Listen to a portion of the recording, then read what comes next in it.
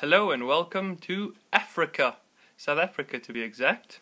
This is my first YouTube video, and in it I will explain how I repaired this Griffin Evolve wireless sound system. It's just the speaker. The unit actually belongs to a friend of mine, and since I repaired his car amplifier, he gave me this to fix. What it is a wireless speaker that connects into a dock. And basically you can plug up your iPad or your TV to the dock, and these speakers can be placed around your home.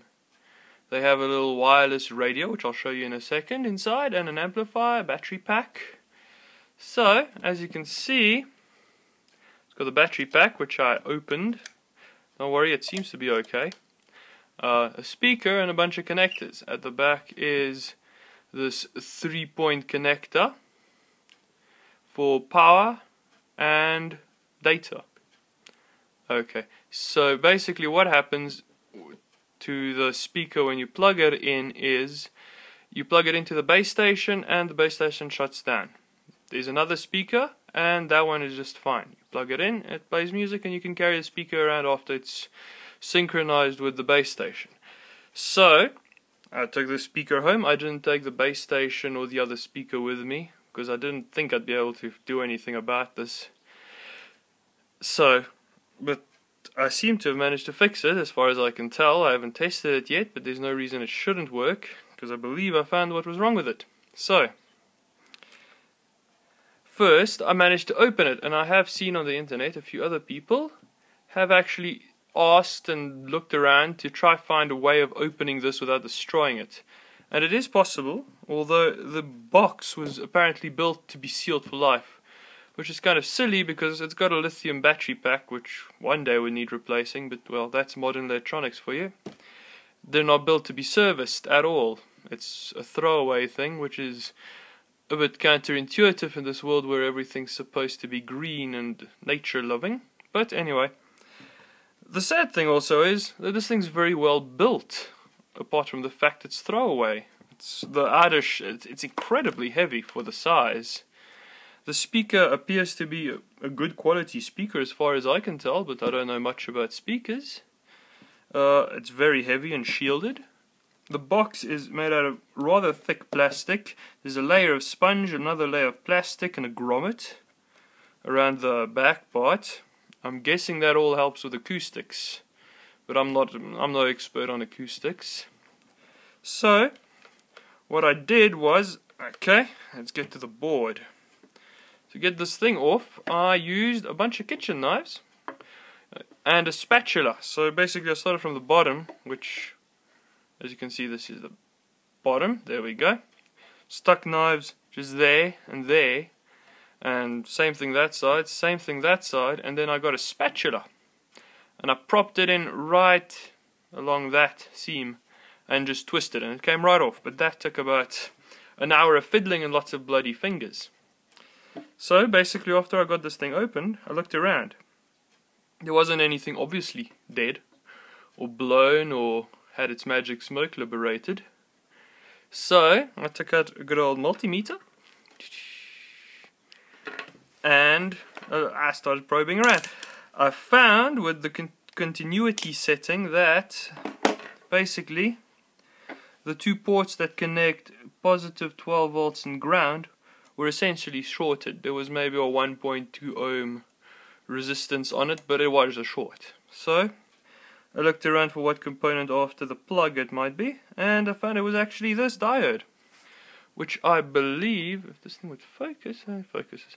Okay, which I believe is a reverse current protection diode. Although it's not a normal reverse current protection diode as I've seen before.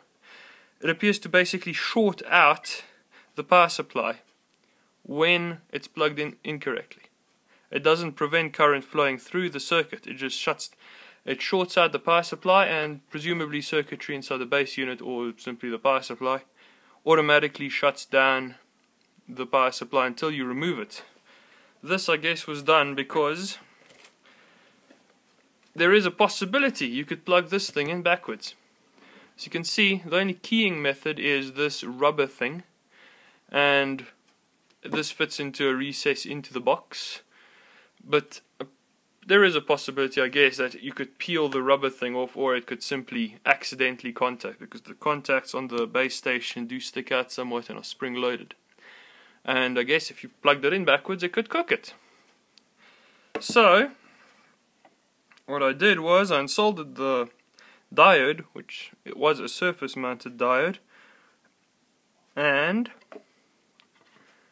here it is. Okay, there it is, and tested it with a multimeter. Let's get that into the picture, and basically put on resistance. It's on 200 ohms resistance. Flip that over and have a look.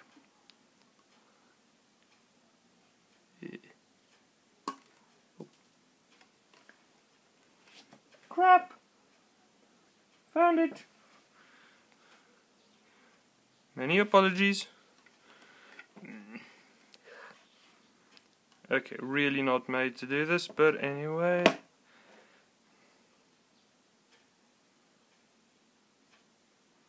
As you can see, there's about a 1.9 ohm resistance in this direction, and I believe it's the same the other side. 1.9, 1.8 ohm in the other direction. So the diode's obviously dead. Now, I was unable to figure out what kind of diode it was. I looked at the serial number. It's hardly readable. It seems to have heated up somewhat, and the white paint on it seems to have turned a brownish color. But I could tell it's made by ON Semiconductor, which kind of made me think it could have been a surge suppression diode, but I doubt it, because there'd be no point putting a surge suppression diode so deep into a circuit unless it was for the latching. Basically, when you plug it in, there might be a short, instantaneous surge when it connects, but I doubt it. Anyway, it seems to be a diode. So, what I did was I carefully removed the diode after all the testing was done, and I got a 1N4007 diode, because, well, that's what I had on hand, and that diode is pretty much good for everything. So I folded the legs very carefully and soldered it down onto the surface mount pads. Okay.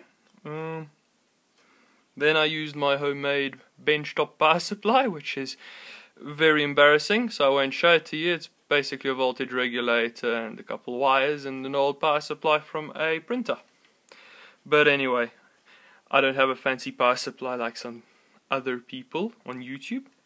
This is Africa after all. That's something I mean to get anyway, so hopefully one of these days I will be getting one. And okay, so the sad thing is the board is incredibly well made as well. As you can see, there's test points absolutely everywhere. There's test points. Yeah. There's some more there. I believe there's some more there, and there's some on the daughter board that serves as the radio receiver. So basically, it's a very well made board for something that is meant to be thrown away once it reaches its service life, which I'd guess is maybe 4 or 5 years, depending on how much you use the battery. So I was actually pretty surprised that somebody went to all the trouble of putting a mask on and labeling all the voltage points. But anyway, after I tested it, it seems to work just fine. The LEDs on the front panel light up, and the voltages at all the labeled test points appear to be exactly what they should be. So my guess is that it'll work just fine. It'll work a whole lot better than if it had a 1.8 ohm short on the power supply, that's for sure. So basically, in a couple of days, I should be able to get it back to my friend and see if it works. But I see no reason why I wouldn't. Now, I just want to take a look at the board if you're interested. There's the power supply section and a little tantalum capacitor, the only one on the board.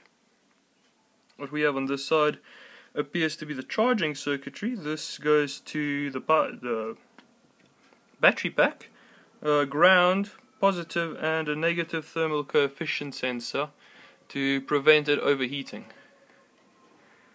Okay, and I'm guessing this is a low noise op amp, which I am guessing takes the signal received by the wireless receiver, processes it, amplifies it rather, and sends it onto a D-class amplifier, which then goes through the output section into the speakers.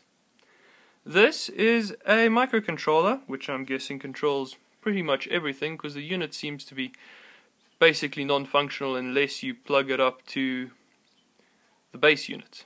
So this controls the charging. I guess it also controls a bunch of LEDs on the front panel of the speaker, which are hidden behind the grill. I won't show that. And basically that's about it. There's hardly anything else. There's connectors for the power switch as well, which is just a simple push button switch. There's no latching on the actual switch itself, so that's also controlled by the IC. And that is pretty much it. The interesting thing is, as I said, is that for something so well made, basically, the box is superbly made for something that's basically meant to be throwaway. So is the PC board, which seems to be a real shame. Especially nowadays when companies try to market themselves as being green or environmentally friendly or something. I mean, what would it really have cost to put in a replaceable battery pack and a simple way of opening and closing the thing? Okay, it gets difficult because there's the legal things that if somebody opens it and, I don't know, kills themselves, although that seems rather difficult unless they possibly choked on something inside or burnt down their house with a lithium battery pack. It seems unlikely. It should have. My guess is it's simply value engineering. It's cheaper to put clips than it is to put screws, and making it throwaway means you'll get a new customer every few years. Although if it was me, I certainly wouldn't buy another one. That said, this isn't mine. This is somebody else's, and I would say I would actually buy one. I'm not doing a review on this. The thing's old and long since out of production, but I would actually buy one if the quality's the same. It's apparently designed in Tennessee, which is in the United States, duh, and assembled in Taiwan, which isn't China exactly, sort of. Anyway, it's incredibly well made, and if I haven't seen any other Griffin things, but from what I've read, they're all very good units in general. It just seems a shame that they should build units that are essentially waiting to go to the dustbin. I guess it's all part of that same generation of products after the iPad, for example, and the iPhone and those products. I'm actually recording this video on an iPad, which isn't exactly meant to be serviced, although you can replace the battery if you want to. I haven't tried this yet, and I hope I won't have to for a couple of years at least, but if the time ever comes, I will definitely try to replace a battery. I won't throw it away. I'm not an environmental nut job, but it still seems like quite a shame and a waste of money. So I hope you've enjoyed watching this video. This was my first video, so please forgive me. My iPad is mounted on top of a tripod that's mounted onto basically a homemade stand for it that I built out of the top of a scanner with a couple of holes drilled into it. Seems to work alright, but please give me some feedback if you've got anything positive to say. If you're one of the local YouTube trolls, feel free to do your troll thing. Can't stop you there. Please subscribe. I do plan on making more videos if I get a couple of views. I've got lots of other interesting electronic related things and a few other South Africa related electronic things. So please subscribe, comment, like. Thank you very much.